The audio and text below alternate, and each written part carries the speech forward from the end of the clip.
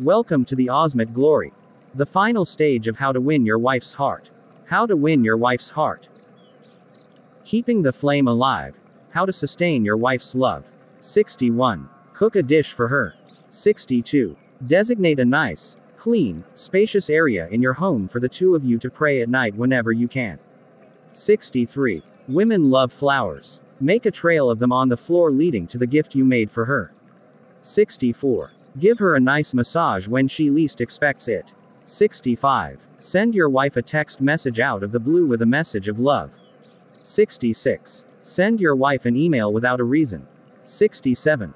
Go out on a date or a getaway for the weekend in a nice location, preferably without kids. 68. Do something for your wife's family, whether it is a gift, or a chat with her teen brother who needs mentoring, or whatever. It will get you lots of brownie points. 69. Do not keep reminding and demanding your rights all the time. 70. Shop groceries for her and ask her what she needs for the home, for herself, or for her to give to people as gifts. 71. Ask her if she would like to invite her female friends over for a ladies-only get-together and arrange for the dinner. 72. Ask her to send gifts to her parents and siblings. 73. Help her parents pay off debt.